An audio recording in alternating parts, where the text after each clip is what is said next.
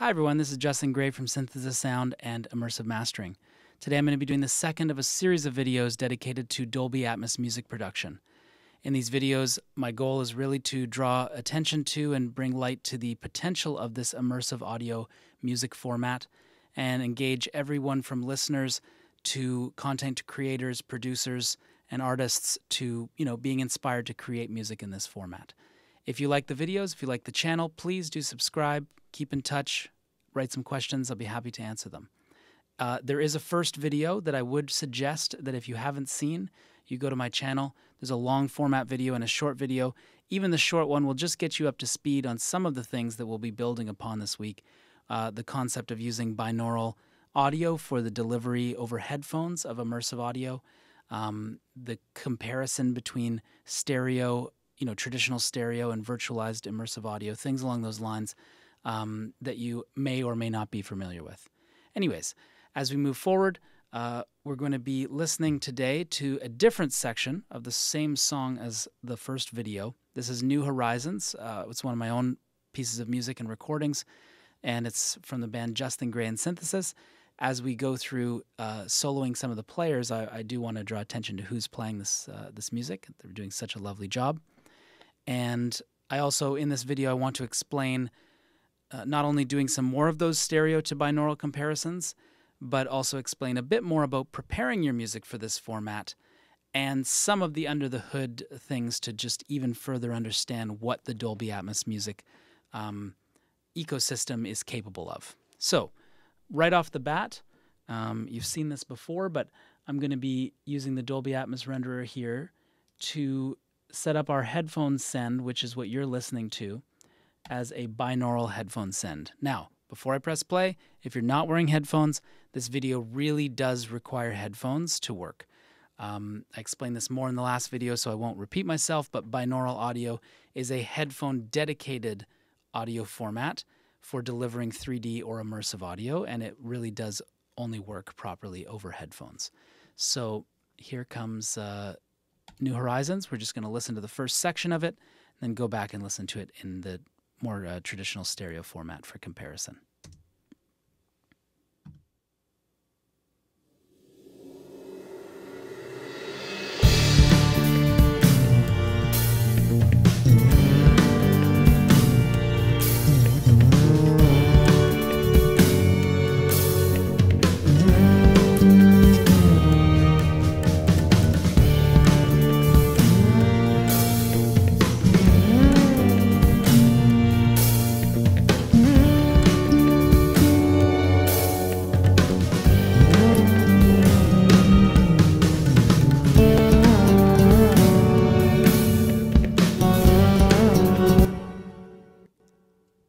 So let's stop there for a second. I'm going to now switch over to a traditional stereo listening experience, and we'll listen to the same section.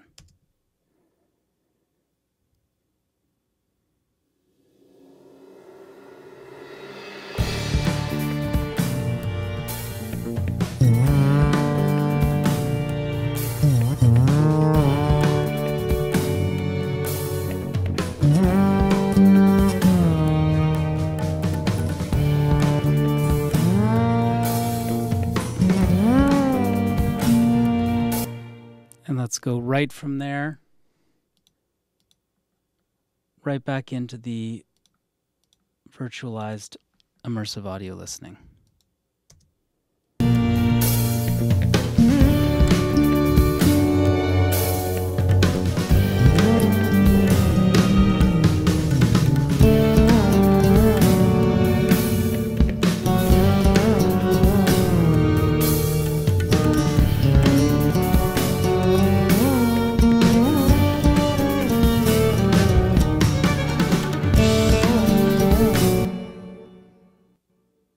And we'll go right from there back to stereo.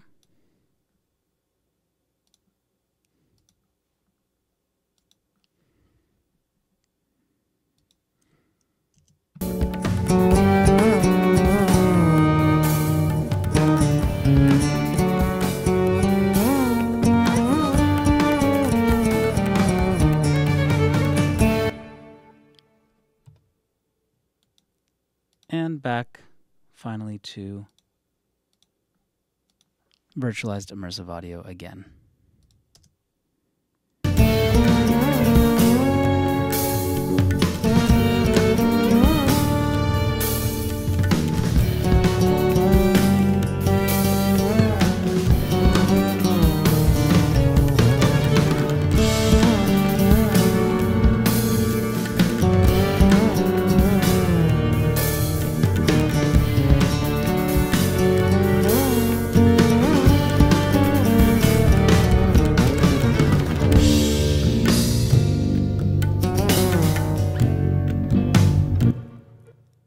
So, as you were seeing, and for instance, if I was to press play, you're going to see all of these little green spheres.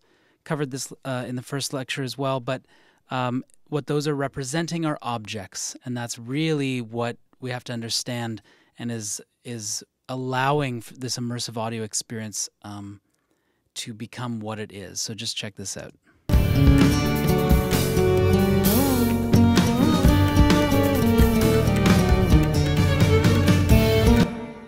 Now, when I say that I'm going between binaural and stereo, what's happening here and what's important to understand is that here in the Dolby Atmos renderer, this is essentially my speaker playback processing tool, in the sense that I'm actually sending Pro Tools over Pro Tools HDX. Rather than the traditional format where that's going straight to my speakers, I'm actually sending all of this content into the renderer, and the renderer is then sending to my speakers. Now, the renderer is also doing something else. It's processing all of this object information. I'm going to save some of those technicalities for videos to come because I want to stay focused on the basics right now.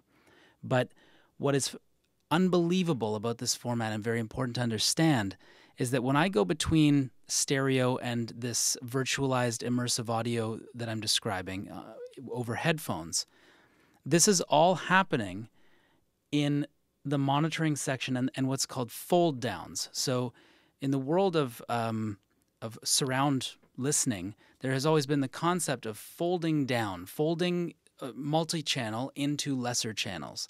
5.1 to stereo, 5.1 to mono, 7.1 to stereo, 7.1 to mono.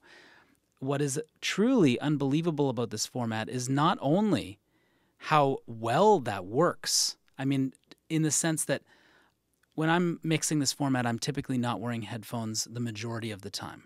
I'm doing that for the video, and I'm also doing that because binaural is a major consideration for this format. But in this mixing room, which you can see photos of it at my website, synthesissound.com or immersivemastering.com, and I did show one in the last video. I'm working in a 714 array, which is a 12-channel speaker system. And that is the standard for preparing and mixing and mastering Dolby Atmos music. However, this format does not need to be listened to in this specific speaker array. It can be folded down. Now, I explained that in more detail in the first video, but what is fascinating is that if we choose to produce music in this format, then we don't necessarily have to go and make new mixes for all of these other formats, which was always a massive undertaking in previous surround or even just alternate, like binaural and stereo, for instance, having to make a brand new mix. I will say that if I was, when I release this album, I will do a tailored stereo mix where I only monitor in stereo, and I do tailor things for that. I would do a tailored mix for 5.1. I would do a tailored mix for binaural and a tailored mix for 7.1.4, and if allowed the time to do so. But in many ways, it's not actually even necessary, and the fold downs that happen automatically are quite inspiringly good. So just to say, when I'm going between, binaural and stereo, that is no small feat, and the Dolby Atmos ecosystem is covering all of that. So when we deliver this format in the future, it can be played back on all varieties of systems.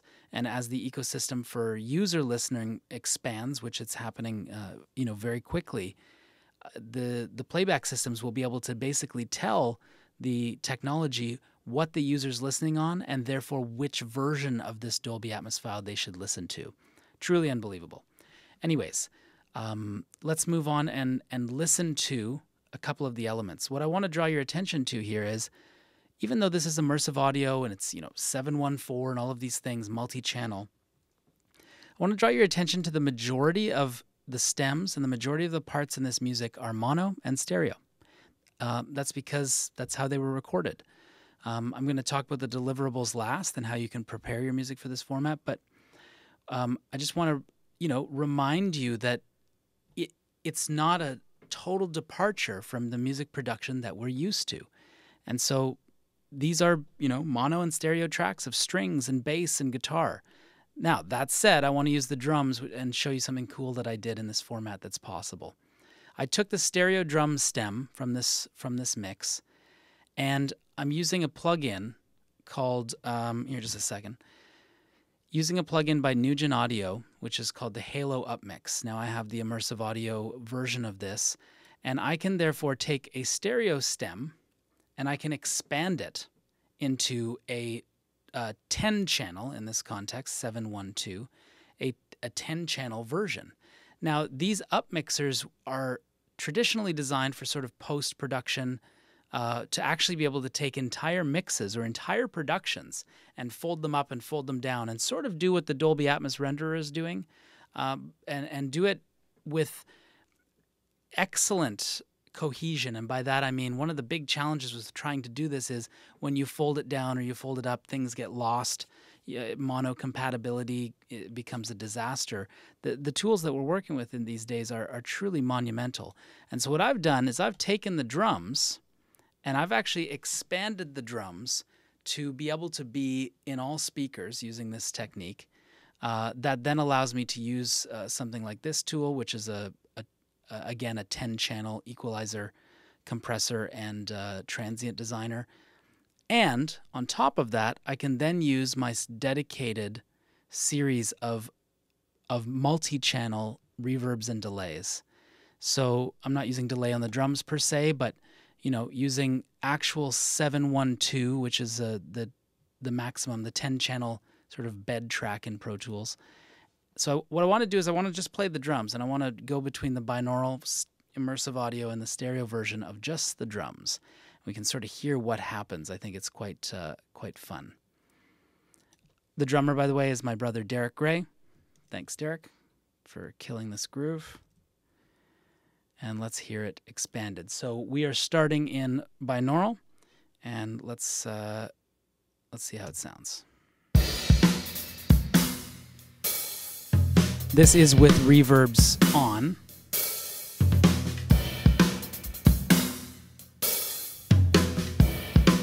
You can see those reverbs being processed here.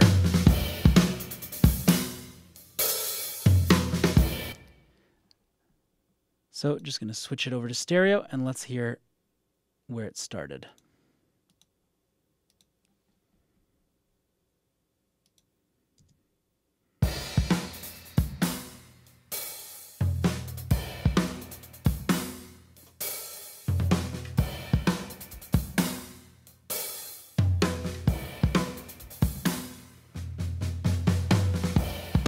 Now, there is a volume differential. I recognize that.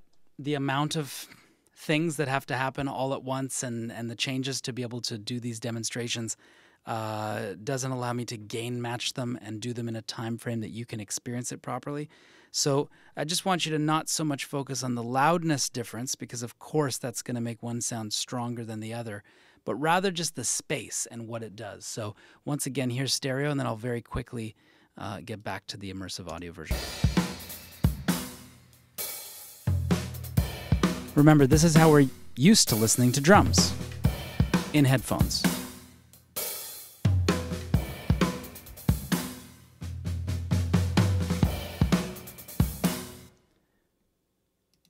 And switching over. And here's that 10-channel drum bed.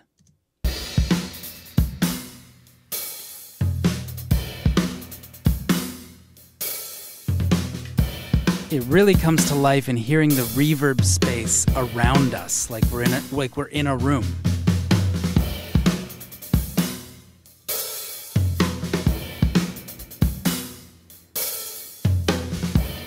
feeling like the toms and everything are surrounding us. So this is the drums. That's, you know, you don't have to do these things, but that's a specific technique that becomes possible. And I felt as though because the drums play such a crucial role here, that I wanted to have the drums surround me, and then the tablas, which are the North Indian percussion instrument. As we heard these tablas in the first video, but I've taken these tablas and I've turned them into objects, and those objects now get to go up here. This is something where in stereo with left and right channels, working to combine these objects working to combine these signals, obviously it works. I mean, stereo music is stereo music. It's the pinnacle of our musical history is in mono and stereo. But there's a new opportunity here to create this space between them that's quite unique. So let's just listen to tablas and drums. I'm in binaural now, so we're in the immersive version.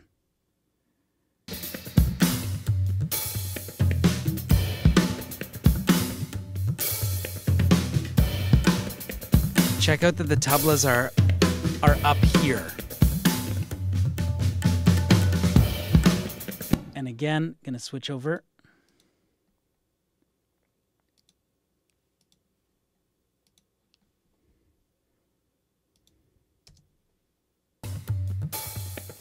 Tablas come down, left and right. And the drum reverb ends up being more localized in front of me. And right back.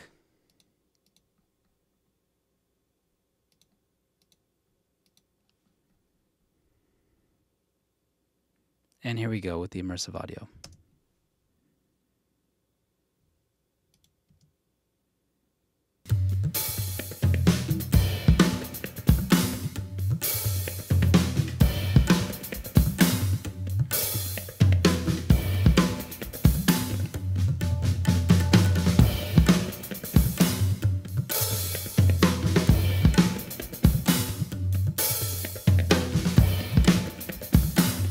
So really, it is not just, as with all music production, it's not just where I've panned things and just where I've been able to put them, but the fact that the reverbs now get to have all of this space.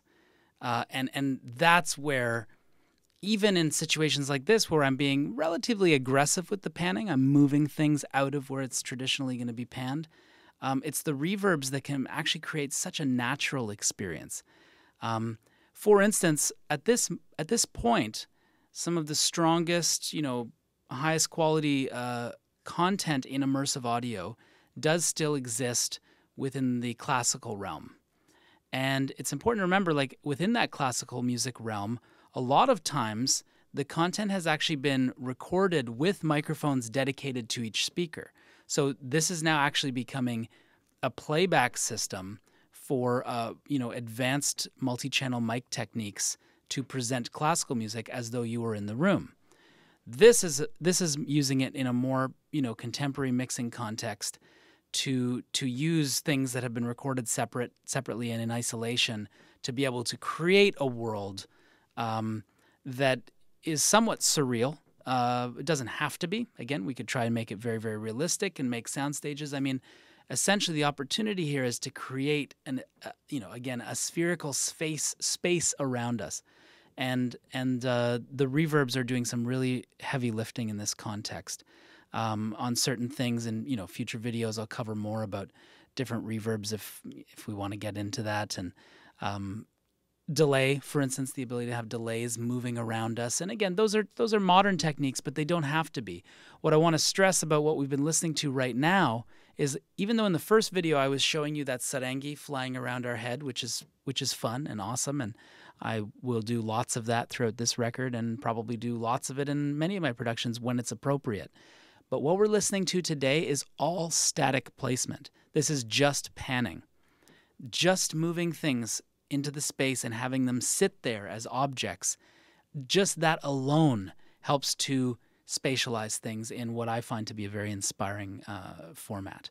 The other thing I'm going to show you today in this is just look at the strings in a similar comparison. So Let's find an appropriate section of the strings. Right now I'm in binaural, so we'll be listening to it in immersive. So I'll come to this section here. Yeah, we've got sort of bunch of layers that happen in and around this section.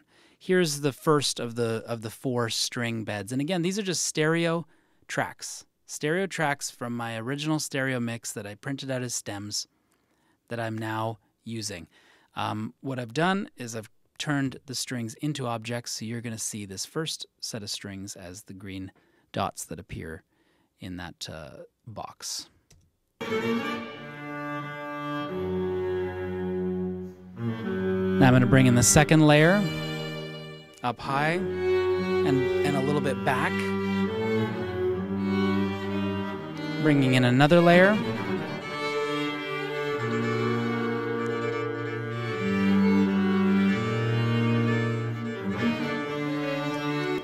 Let's do the same thing. By the way, this is the Venuti String Quartet. Drew Jureka is in the band playing violin, and then his unbelievable string quartet played these parts, to which I'm really grateful. Rebecca Wolkstein on the second violin, and Shannon Knight playing viola, and Lydia Manchinsky playing cello. So now I'm going over to stereo.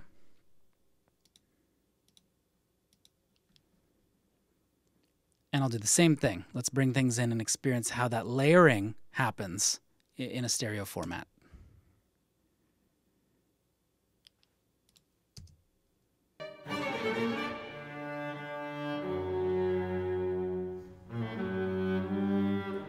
Bring in the second layer.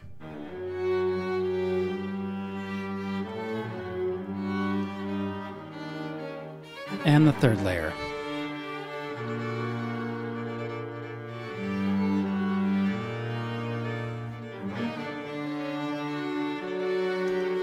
Okay, and now all 3 layers in the virtualized format.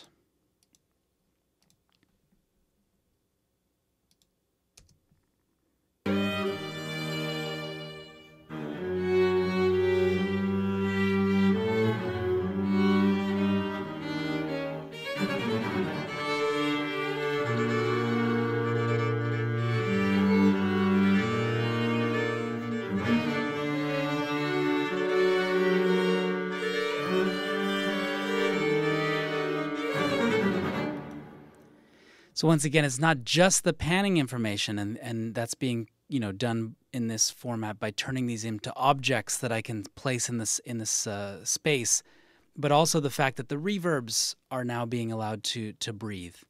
So let's just listen to that section with all the instruments up, and then I want to just finish up with describing how we can get your music into this format really easily.